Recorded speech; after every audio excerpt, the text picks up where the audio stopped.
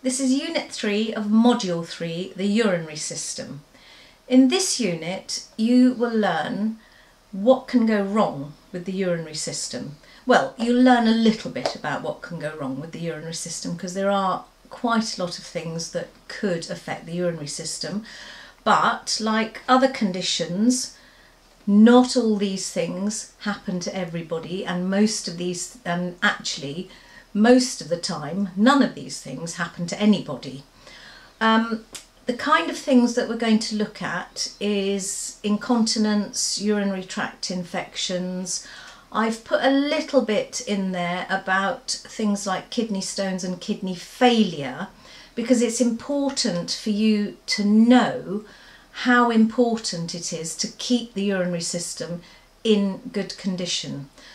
So this is really a bit of a stepping stone onto the next unit, which is how you can keep your urinary system healthy.